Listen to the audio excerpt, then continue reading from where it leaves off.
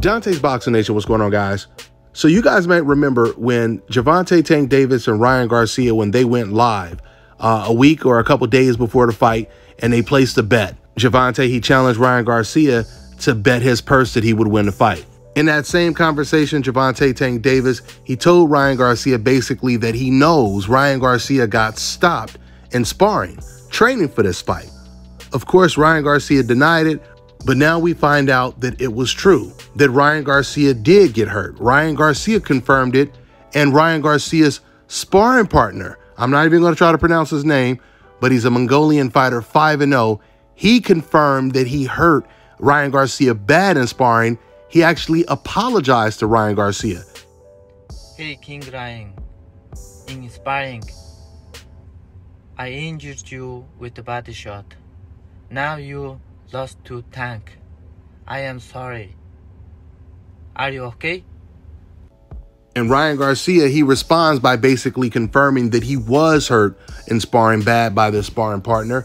He says this, he says, actually sad I had a mole in my camp. Like, what the F? That's crazy, but thank God it's brought to light now. Listen, there's no doubt about it. Things definitely happen behind closed doors, especially when it comes to training camps. If this sparring partner is apologizing for hurting Ryan Garcia to the body, that means that he really did stop him. Because if they were just sparring and let's say Ryan Garcia just backed up and showed signs that he felt the body shot, there would be no need for this sparring partner to come out and be apologizing. That's normal to get caught with a good shot every once in a while in sparring. But it's rare that fighters on the level of even a Ryan Garcia get stopped in sparring. But at the end of the day, it is just sparring. That's where you perfect your craft. Ryan Garcia, he still looked good in this fight for as long as it lasted. And we already knew that this was going to happen to Ryan Garcia, regardless if he got stopped in sparring or not. We heard the stories of Gervonta Tank Davis stopping all of his sparring partners, and a lot of them he was stopping with body shots. Ryan was talking about how surprised he was that this information got leaked, but information like this gets leaked all the time. This is how we heard about Errol Spence stopping Adrian Broner, or how good Errol Spence did in sparring with Floyd Mayweather, and so on and so forth. This is a part of the game.